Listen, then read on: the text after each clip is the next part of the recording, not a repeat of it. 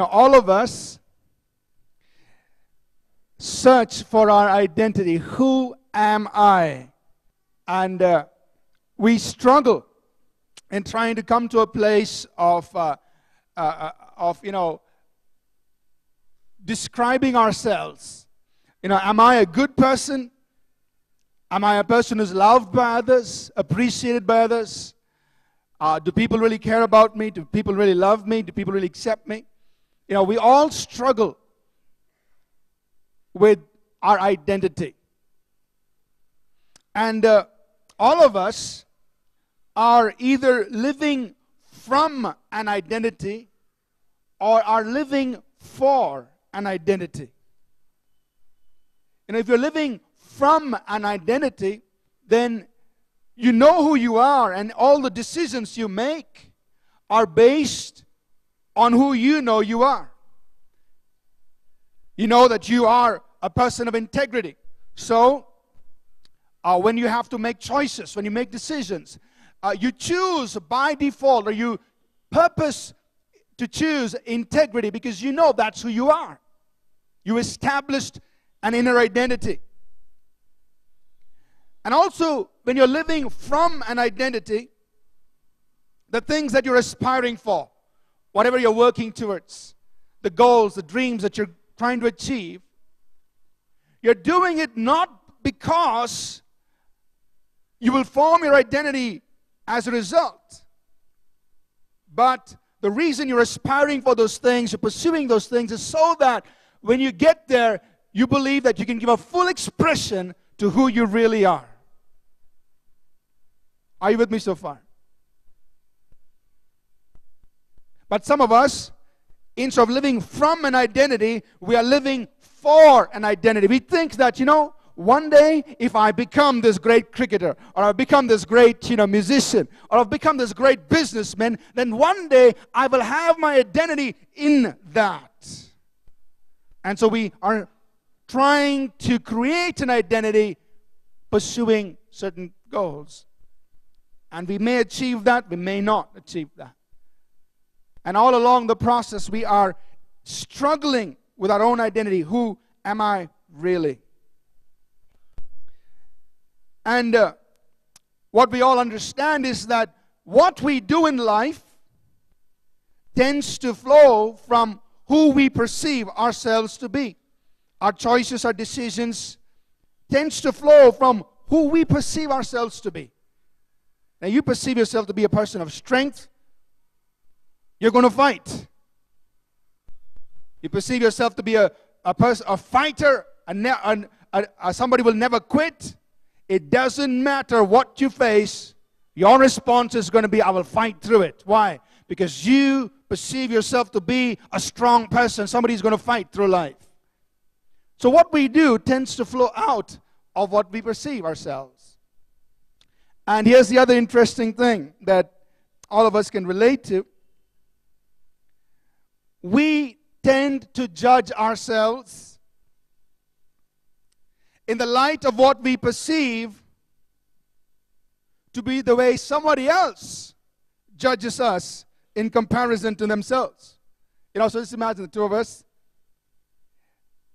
What I think about myself is so influenced by what I think you think about me.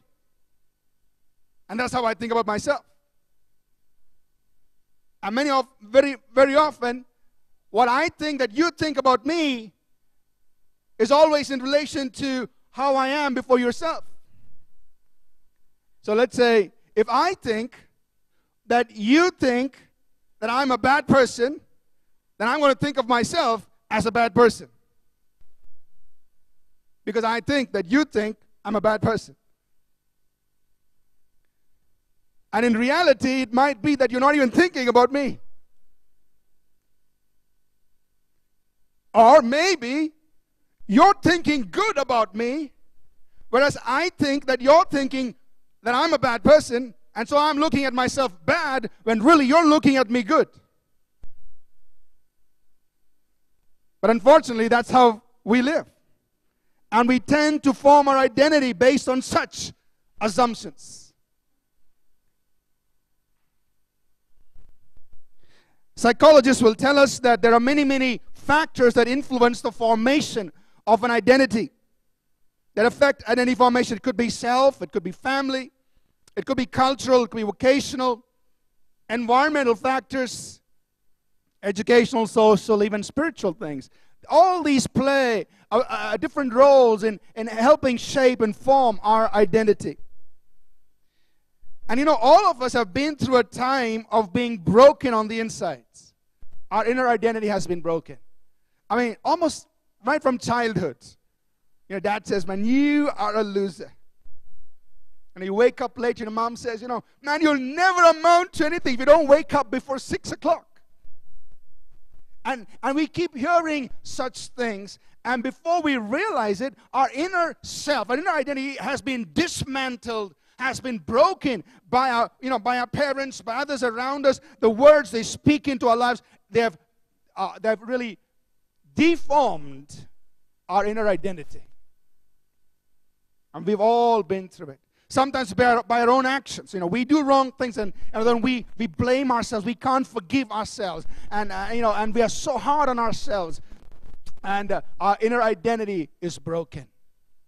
Sometimes we're just totally confused because of all this, and you know, because of of not having an inner identity that is whole and complete, many of the things that we say and we do and the way we act and react stems because of our inner brokenness.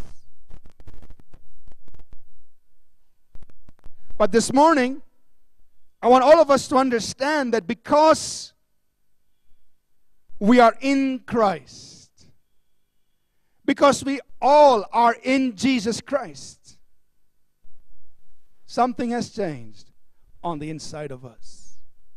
And if we can understand that God has done something inside to consolidate our inner identity, and if we can live from that, life is going to be very different. Amen? God made to become sin for us so that we should become the righteousness of God in Him or in Christ. Whose righteousness do you have?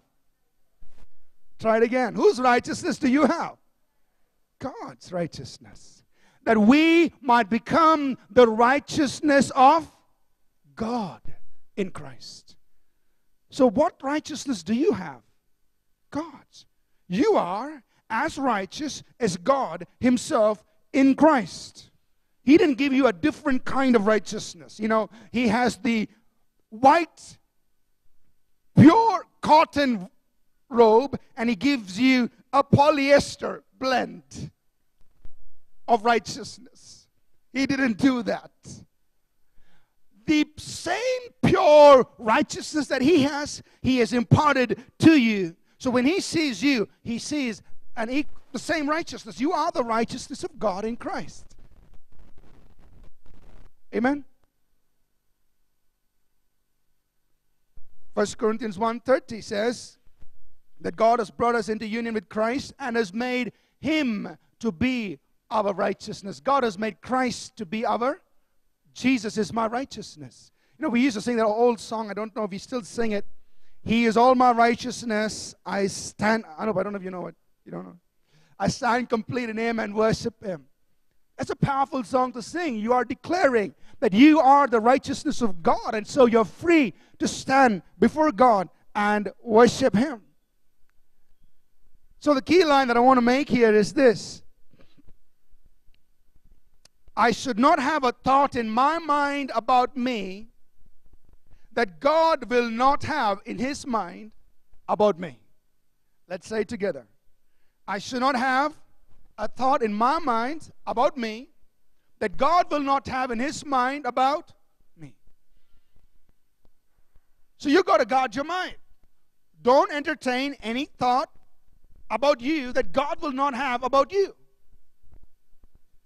When God sees you, He sees you as somebody who's cleansed, who is sanctified, who is justified, somebody who is in His own image, somebody who is the righteousness of God.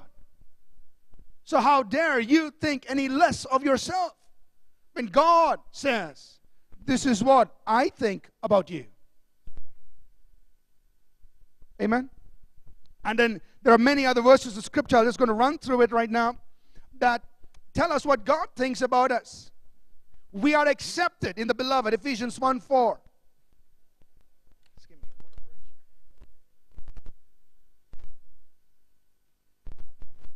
Ephesians 1 and verse 4 says that He has chosen us in Him before the foundation of the world, that we should be holy and blameless, covered before Him, covered with His love. We are accepted in Him. We are holy and blameless before Him. So many of us are striving for acceptance before God. Maybe if I pray long enough, maybe if I read enough chapters in the Bible, maybe if I fast long enough, God will accept me. But that's the wrong basis for acceptance. Your acceptance before God is simply because you are in Christ. You're accepted in the beloved. And you're covered with His love. When God sees you, He sees you somebody covered in His love, there is no condemnation against you. Colossians 1 and verse 12 says that God has qualified us for the inheritance of the saints in light. God has qualified you to receive everything He's going to give to His people.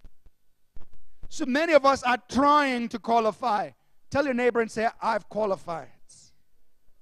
Just boast about it a little bit. Tell them I'm already qualified. Why? Because God did it. He says He already qualified you to receive the inheritance that He has for the saints. You're not trying to qualify for what God has for His people. You've already been qualified. What you're doing now is trying to contend for it, to live it out, to experience it here on earth. Because there's a devil that doesn't want you to have it, and there are many other people around you who also may not want you to have it. So that's your contention. It's not contending with God. Because He has already qualified you. Amen? He's qualified us for the inheritance that's in the saints. Romans 8 and verse 1. There is now no condemnation to those who are in Christ Jesus. So how dare the preacher put condemnation on you? Because the Bible says, there is therefore now no condemnation. Now yes, the Holy Spirit convicts us. That's a different thing. Conviction is to lead us towards God. Condemnation is to drive us away from God. And the Bible says there is no condemnation against you because you are in Christ Jesus. And verse 15 of Romans 8, it says, therefore, we have received not the spirit, Romans 8:15, we have received not the spirit of bondage to go into fear, but we have received the spirit of adoption by which we cry, Abba, Father. We have not received the spirit of bondage or slavery. I like how I think the Good News Bible puts it this way. It says, God does not want us to behave like fearful, cringing slaves. God does not want us to behave like fearful, cringing slaves. He says, no, that's not acceptable. That's not the behavior I want. But I want you to behave like my sons and daughters calling me Abba, Father. Now, religion tells us exactly the opposite. Religion says when you pray, you must say, oh, Heavenly Father. I can't imitate this well. I wasn't trained, but let me try. Sorry. It says, God, you're so big and I'm so small. I'm unworthy, God. I'm a wiggly worm. God, I'm a sinner. I'm unworthy, God. Religion says that's how you must approach God. But the Bible says God does not want you to behave like fearful, cringing slaves. Because He has given you the spirit of sonship. He wants you to say, Abba, Father. We have boldness in God's presence. Ephesians 3 and verse 12 says, in Him we have access with confidence and boldness. We come to God with boldness and confidence. God sees you as an overcomer. Revelation 12:1, he says that we overcome the devil by the blood of the Lamb and by the word of our testimony. And God sees you as somebody victorious in life. In Romans 5:17, it says that those who receive the abundance of grace and the gift of righteousness, they will reign in life. You have received the gift of righteousness, and God says you're going to reign. You're a winner. You're an overcomer. Amen. So this is how God sees you. This is God's view of you. Now, I just want to put in a little qualifier here before we close and talk about the application of it. Now, because I am the righteousness of God in Christ, because God has accepted me, it's not a license for me to go and sin.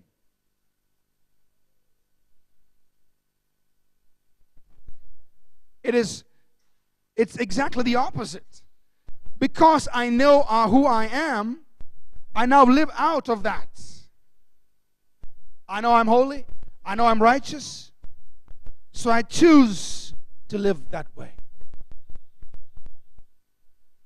So if you really know who you are in Christ, that you are the righteousness of God, you will choose righteousness even in your living.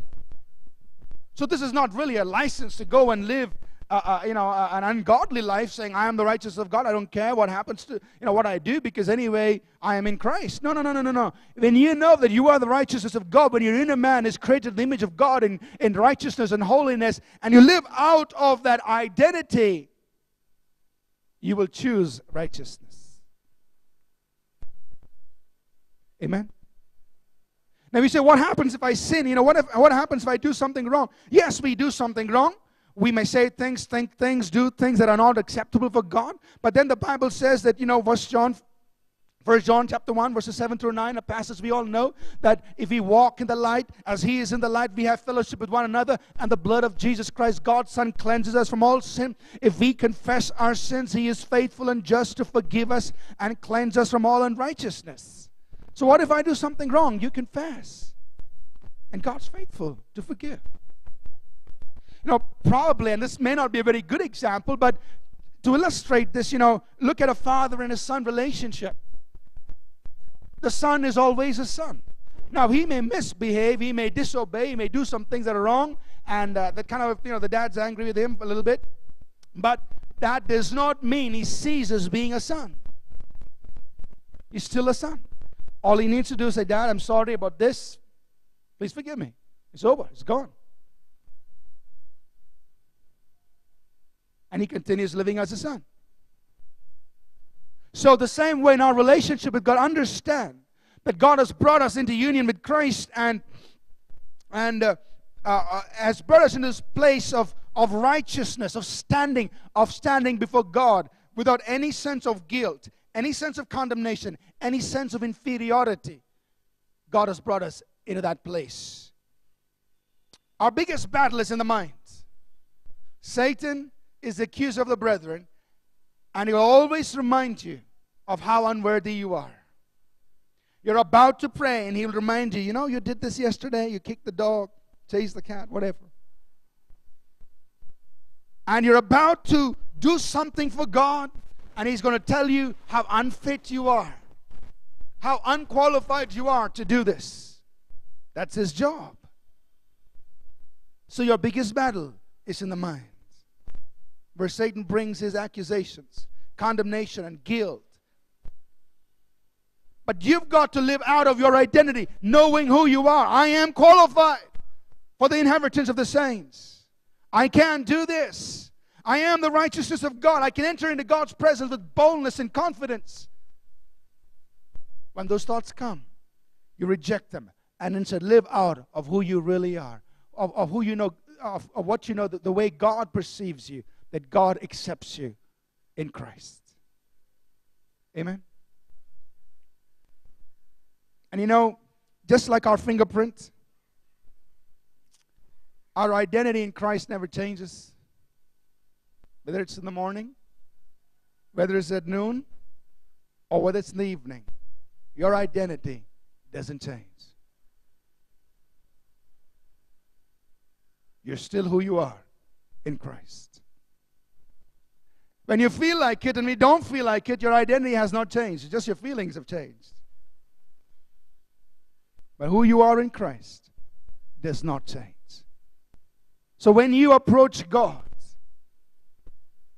you can come without any sense of guilt, any sense of condemnation, any sense of unworthiness, with any feeling of inferiority, because you are in Christ. See, when you live out of your identity in Christ, instead of praying that, oh God, I'm so unworthy, so good for nothing kind of prayer, you're going to say, God, I thank you that I am the righteousness of God. God, I thank you. I can come boldly into your presence because the blood has made me clean, has sanctified me, has justified me. I thank you, God, I'm accepted in the beloved. I'm qualified to enjoy the inheritance of the saints in light. You come with that kind of approach. You come boldly to the throne of grace. You celebrate what God has done for you in Christ Jesus. Amen. I want to close with this statement from Neil T. Anderson, who's a great author on the subject of our identity in Christ. He says this, he says, the more you reaffirm who you are in Christ, the more your behavior will begin to reflect your true identity. The more you reaffirm who you are in Christ, the more your behavior will tend to reflect your true identity. You affirm the fact that you are the righteousness of God. You affirm the fact that you accepted in the beloved. You affirm the fact that you're qualified for the inheritance of the saints in light. You affirm it. Say, God, this is what you've done. And the more you'll begin to live out of that true identity that you have in Christ. All that religion has told you that you are so unworthy, God is angry with you, God doesn't like you, God doesn't love you. Now you've got to do all this to qualify for God's love and God's inheritance and all that. All the wrong things that we've been taught, and maybe we accepted that. We're going to tear it up this morning. Amen? And all the wrong things people have said to us, we're going to tear it up this morning. And this morning we're going to start thinking about ourselves the way the Bible says God thinks about us. Amen? It's going to be a big shift in our thinking, but you need to make that shift if you're really going to enjoy this life in Christ, to live out of your true identity in Christ. Live from that. You're not trying to achieve that. You're not trying to get to it. Religion says you got to do all this so that you can have that identity. The Bible says you already have it in Christ. You already have it. That's who you are in Christ. You are the righteousness of God. So why don't you take a moment right now to pray, and then we're going to tear this up. I want you to just pray and say, God, this morning, I am discarding, I am dismantling, I am tearing down the wrong pictures I had about me, especially in my relationship with you, God. People told me that I'm an unworthy sinner, but your word says I am cleansed, I am sanctified, I am justified. All the condemnation, the guilt of the wrong that I've done over the years and that I've been carrying, Lord, I don't have to walk under that anymore. Because there is now no condemnation to anyone who is in Christ. So why do I have to walk around with guilt and shame and condemnation over my life when I have become the righteousness of God? So this morning, I am dismantling everything. I'm discarding all the guilt, the shame, the negatives of the past. And I'm embracing this new identity that I do have in Christ Jesus.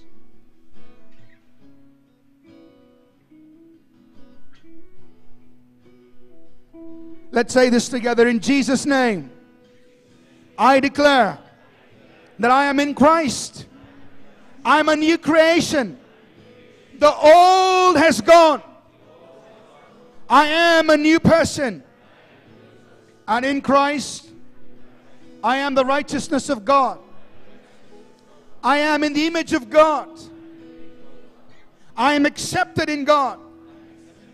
I'm qualified in God. I am cleansed. I am just as if I never sinned. There is no condemnation against me. I have boldness to enter into the most holy place. I am a son and a daughter of God. In Jesus' name, I discard all feelings of guilt, condemnation, unworthiness, and shame. God does not want me to carry these. I am a child of God. I walk in righteousness.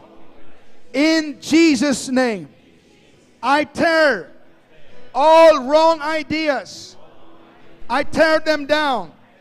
In Jesus' name. We embrace our new identity in Christ. We accept the fact, God, that we can come boldly to the throne of grace. We can come to you, God, without any sense of condemnation or guilt or inferiority or unworthiness. We come because we are in Christ Jesus. And that identity does not change.